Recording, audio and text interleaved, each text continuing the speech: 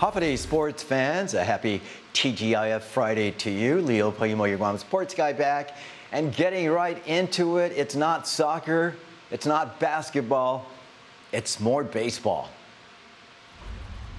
More news from Guam Little League Baseball as the organization will be sending its senior division 18 and under team this weekend to compete at the Asia Pacific Regionals in China for a shot at advancing to the 2019 Senior Little League World Series in East Lee, South Carolina.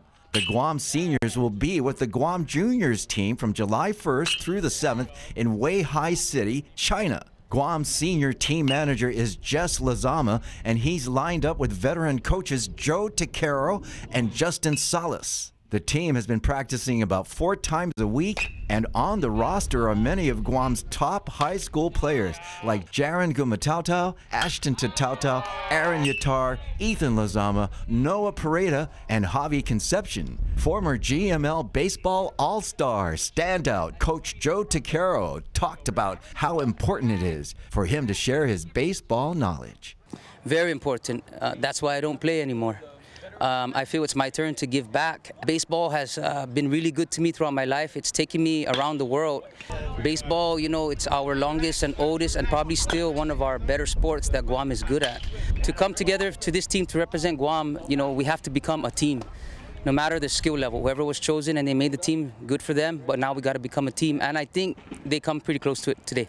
The Guam Seniors opens the tournament against host country China this Monday, July 1st, and will also be facing New Zealand, Philippines, and Hong Kong. Last year's winner, Saipan, will not be participating in this year's regional tournament.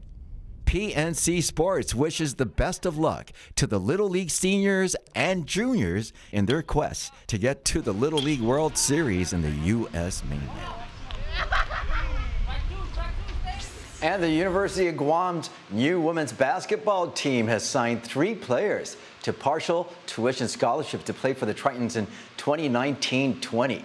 Jesse Veben, who played 2 years for the JFK Islanders, is one of them. Jesse also played basketball clubs in the ASC Islanders and Island Wolves, and also signed as Danielle Robles, a 5'6" guard who played high school basketball for the Academy of Our Lady Cougars and the Okuru Bulldogs. And joining Veben and Robles is Janacia Trevilla, a high school all-star from Saipan. Trevilla was a MVP for the girls' high school basketball in Saipan for 3 years.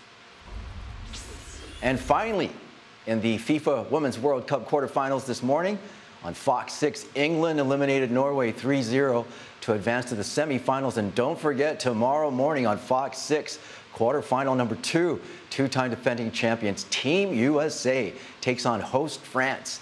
Pre-game begins at 5 a.m. and don't forget, the game is at 4:40. And that's going to wrap it up for your Friday sports for PNC Sports First. I'm Leo Payumo, your Guam sports guy.